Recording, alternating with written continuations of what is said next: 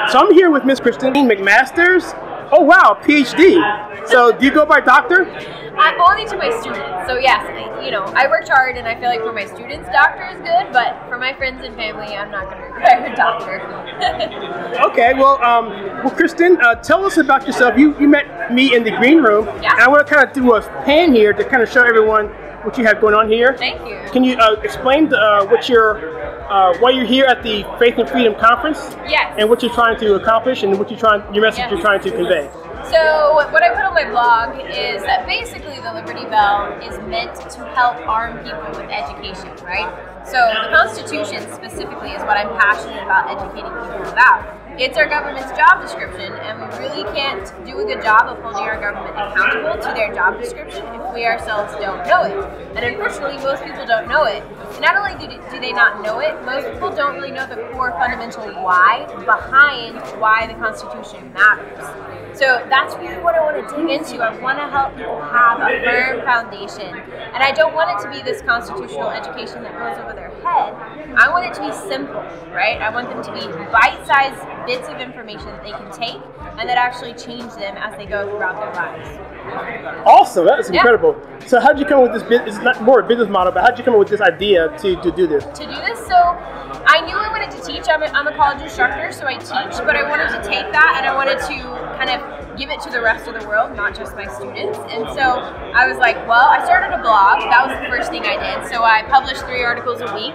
And then I decided, why don't I turn some of my articles into a book? So this was my first book, Why Do We Have Government in the First Place? And then from there, I'm like, well, why don't I speak? Why am I not, I don't have to just do books and blogging. I can also speak, and I can help people actually learn the Constitution by speaking to them. And I find that that's the most effective way. I also have been offered a radio show. I've got to work on the funding for that. So there's a lot of different ways of trying to kind of disseminate this information. But it really started fundamentally with the fact that I realized people don't know why they believe what they believe. And I wanted to fix that. And so I started with college, and I'm trying to reach more people than just college.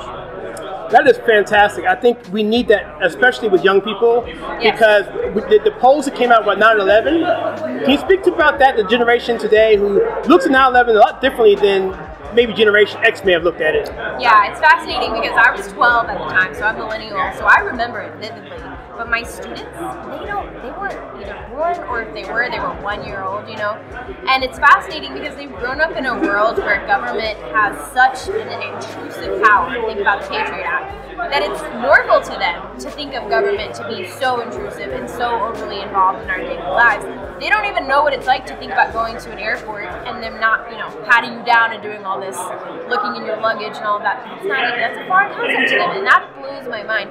So there's a whole generation out there, they don't know what it's like to actually love and appreciate the nation we have in the way that we did when it was under attack, right? Those of us that remember that time, there's just a lot of spoiled bratness out there. I don't know the way to say that. It's just that we're so spoiled because we're so blessed with so much liberty, and we don't realize how fragile that is, right? And we don't realize that the Constitution is literally the one thing standing between us and a completely arbitrary, unlimited government, right? And so 9/11, I think, kind of brought us all to that realization for a moment, and the younger generation has missed out on that completely. Yeah, fantastic. I think that's very well said. So I see you have some merchandise here. Yes, can you explain, not what it is, but it's obviously a book, but can you tell people how they can get a hold of it? Do you have online ordering, or? Yeah. So if you go to my website, I guess we'll put a title on the bottom here. There. Okay. Yeah, we'll put a title on the bottom. So libertybellnc.com, and Bell is spelled B-E-L-L-E. And so you can go there, you can buy it from my website, or you can go on Amazon and look up Why Do We Need Government in the First Place, what every American needs to know. And you can buy it from Amazon. And I've got an online, what is that called, an ebook, and then I also have the hard copy. So. Well, I would love to talk to you further. Would you come back on my show and do a formal interview? I'd love to We can go through all your history and your detail. I'd be curious to know more about you. My audience would love to know more about you. Yes. This is very encouraging, because I was telling a gentleman earlier that young people is what it's all about, and people here want to see young people because you're hope. Yes. People that you know what I mean? Yes. So I would love to have you back on. Yeah, So I would love again, to. So is there anything else you'd like to tell the audience before we leave here? Or? No, if they're interested in reading reading any of my blog, they can go to my website. I've got 3 articles that I publish a week.